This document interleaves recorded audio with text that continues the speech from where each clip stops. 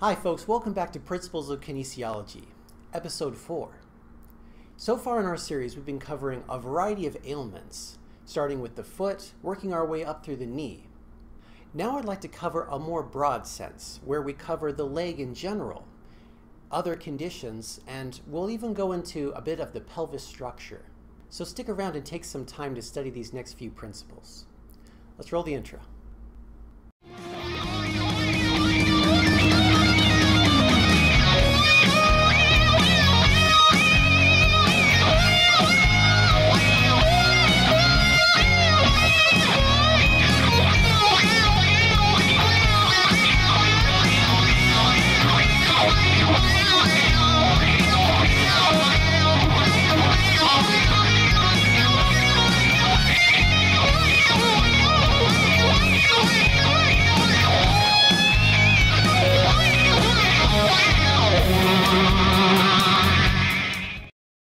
There are several conditions of the leg, some of which we've covered in previous episodes, such as plantar fasciitis and Osgood-Schlatter's. Other conditions may include sciatica, lateral snapping hip syndrome, IT band syndrome, Achilles tendonitis, shin splints, pulled or spasmed adductors, or inward rotators. All of these have different and various causes. Some are related, but most, if not all, are related to some aspect of the person's lifestyle and can be avoided with awareness and proper conditioning. The back of the leg has three key muscles known as the hamstrings: the bicep femoris, the semimembranosus, and the semitendinosus. This area is one of the most common sites of muscle pulls and can be reduced with proper stretching. Muscle soreness resulting from exercise peaks 24 to 48 hours after a workout. Stretching immediately after is the best way to reduce muscle soreness. Delaying is less effective, but still helps. Good stretching techniques always include proper posture and alignment in the direction of greatest pull. Stretching should be felt in the body of the muscle and pull at both ends equally. The sarcolemma is a tendon sheath encompassing the entire muscle and used for neurotransmission and calcium distribution. It can stretch up to 50% of its resting length. The stretch reflex, also known as the myotactic reflex, is the response of your muscles to strain. When you move into a stretch position, the muscles being pulled will contract hard to prevent too much stretching. This is to maintain stability in the joint and to prevent rupturing or coming away from the bone. The stretch reflex is useful to assist in jumping, throwing, punching, or kicking. However, it also hinders us from achieving greater flexibility. Ballistic stretching engages this response rapidly, which may desensitize the muscle and can lead to injury, but does almost nothing for actually stretching the muscle groups. As a culture, we sit too much.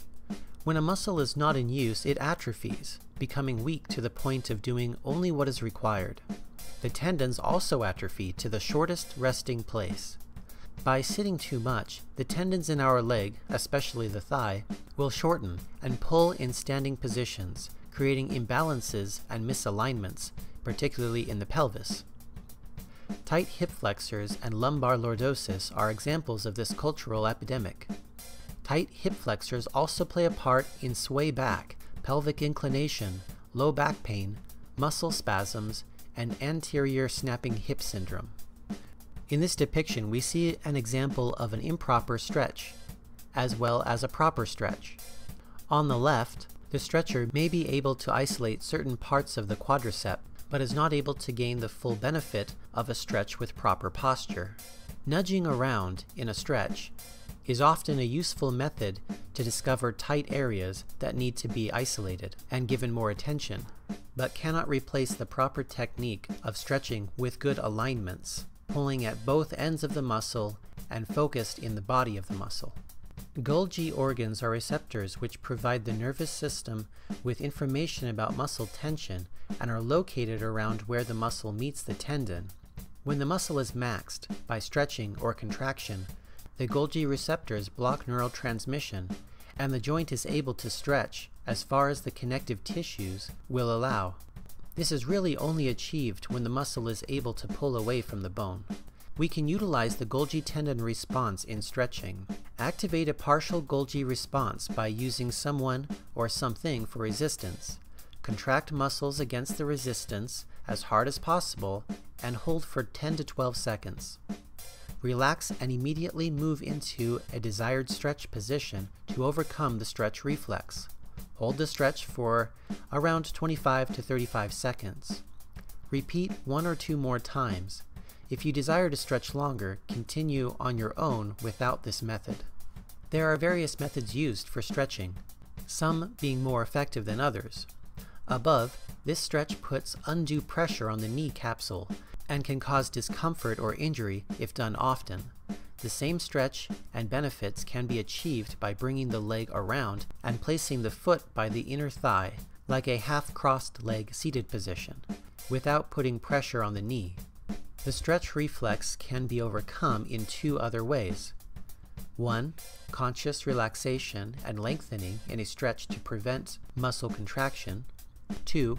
By reciprocal inhibition, which is chemical in nature, temporary and partial. It works by consciously contracting the antagonistic muscle groups before moving into a stretch, but only works with the large muscle groups, such as in the thigh. Stretch the hamstrings, always working both sides. Move the feet outward facing to stretch the bicep femoris below. Move the feet inward to stretch the semitendinosus and membranosus. These 2 are smaller muscles that work synergistically. Use the method of nudging around during a stretch to find places of tightness, then work on those areas by focusing your attention and your stretch. Instead of ballistic stretching, use a pulsing action which is more controlled and will benefit much more. The socket of the hip joint is formed by the joining of the 3 pelvic bones to form the acetabulum. Range of motion at this joint is determined by the depth of the acetabulum, as well as the relative placement of the femur and type of torsion in the femur neck. The pelvis is formed by the combination of 2 os coxae. The os coxae is made up of 3 bones which ossify or harden by the age of 3.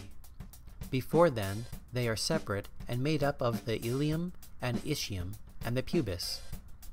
In this illustration, the arrows indicate direction of action of the iliopsoas muscle. These are all very deep muscles and play a vital role in stabilizing the structure of the hip joint with the rest of the body. Pay special attention to the origin and insertion of these muscle groups: the psoas, iliacus, abductors, gluteus medius, and gluteus minimus, as well as the adductors of the inner thigh. Sciatica, or piriformis syndrome, is a problem with the sciatic nerve, which runs down the leg from the spine. Symptoms of sciatica can occur from many problems originating in the spinal column, but one problem can come from simply having tight inward rotators. Here are a few examples of techniques for stretching the piriformis muscle. The problem occurs when the piriformis muscle begins to put pressure on the sciatic nerve. Lab number 4, stretching and the upper leg. Review the various stretching techniques we've covered. Find areas you need to work on. Identify any potential conditions, snapping hip or other. Discuss ways to strengthen and stretch these muscle groups and avoid injury. Notice any compensations. Do the hips sit level? Lay on your back with your feet in the air and have a partner look for differences in leg length. Also discuss the hip. Make a best guess determination as to how your hip socket may be built and talk about the strengths and weaknesses. Identify ways to overcome any of the other additional conditions that were mentioned at the start of this episode. Hey, thanks for watching everyone. You know how YouTube works. Do the YouTube things, like, subscribe, and share, and stick around for the crazy bonus YouTube video.